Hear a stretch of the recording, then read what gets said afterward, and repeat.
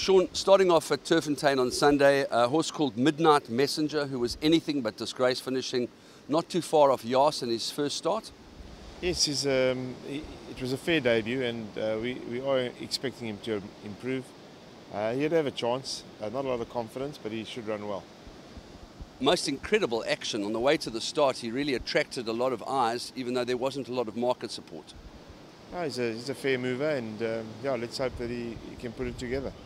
All right, his stable companion is a son of philanthropist, and that one's PJ Prince.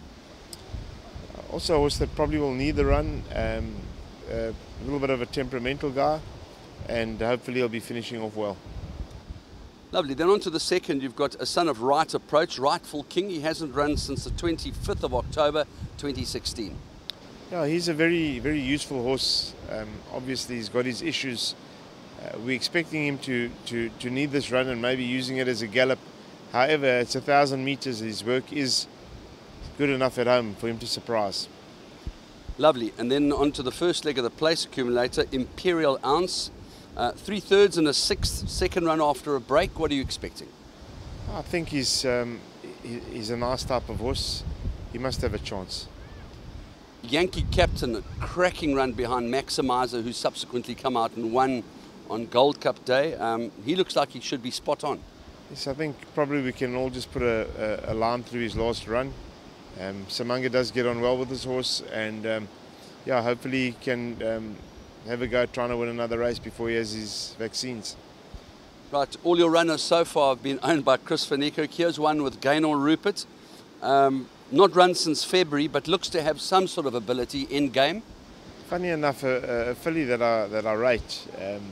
However, she's had little issues the whole way through. Not one particular issue, but just a lot of things have gone wrong along the way with her. 1400 should be too sharp, and hopefully she gives a positive showing for the season to come. Lovely. Then on to Baobab. I haven't really found too much to enthuse about. What are you expecting? Well, her last few runs have been on the poly. Her last run was on the grass, but over a distance, maybe a bit far, and maybe used the wrong tactics going to the front. I think she'll improve a lot just off the pace and obviously back to the mile. However, you know, she'll show us if she's worth persevering with or not. And then finally, in the same race, you've got Spring Indeed, third run after the race. She should be cherry ripe. Yes, she's a filly that's been doing very well since her break. Filly that's on her way to PE, but I've asked him just to hold back, and I think that we can win a race or two with her.